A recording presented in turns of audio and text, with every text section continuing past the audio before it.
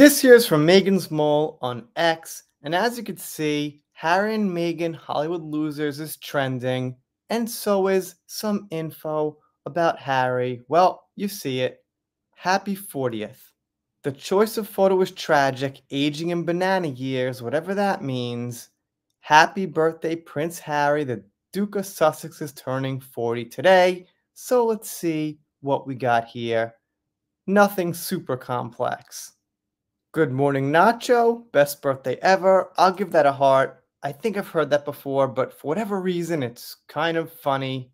I kind of understand the comparison. I was thinking, did the royal family pick this photo because it was the last time Prince Harry was still genuinely happy in 2018? I don't think I've ever seen Harry with a big smile since. And here's the one they pick, and I gotta be honest, I haven't seen him that happy either, I don't think. That was about 7 years ago now. Looks like he had a little more hair, it was a little more fluffy and full. I'll give that a heart. And well, here's where we come to a slight little bump in the road.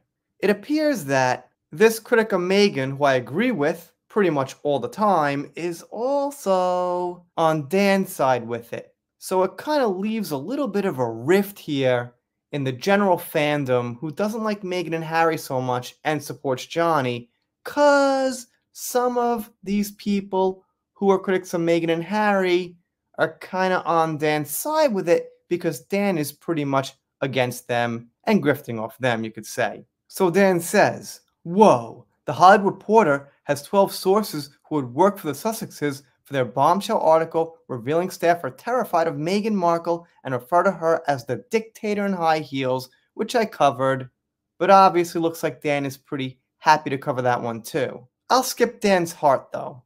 The royal family wished Prince Harry a happy 40th birthday, which has led me to wonder, who has Prince Harry wished a happy birthday in his family since he married Meghan Markle? Oh, nobody. I thought so. Well, I guess this person means not publicly. I mean, we don't know if there was phone calls, emails, packages, things like that sent in private. I'm going to guess there must have been some kind of happy birthday wishing going on. But in public, I'm going to trust Megan's Mole here, who is an adamant follower of the news, would know. So, not so cool, Harry. And she posts this one again. Royal family using a photo of Harry without Meghan and when he had more hair, which got 200,000 views just about. Not bad. Happy birthday, Harry, from one of his sports buddies, I guess. Polo, looks like to me. Looks like there's a cross between Meghan Markle and somebody we know. Let's just keep going.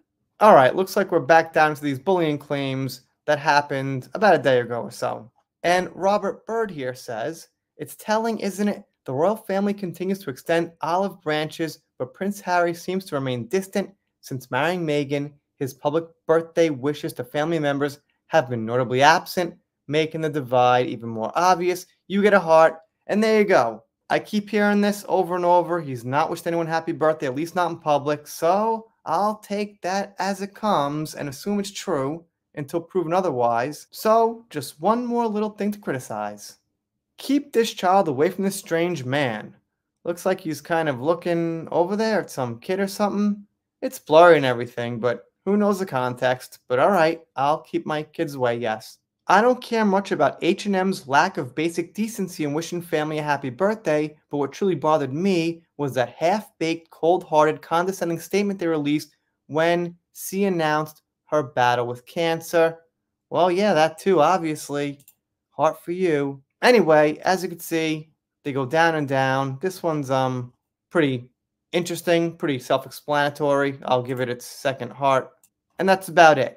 Looks like Harry's turning 40 and moving into his next phase of his lovely, beautiful, grifter-like life. Let me know what you think in the comments. If you're not subbed here, consider it. If you don't, I'll be sad, but I'll get over it. See you next time.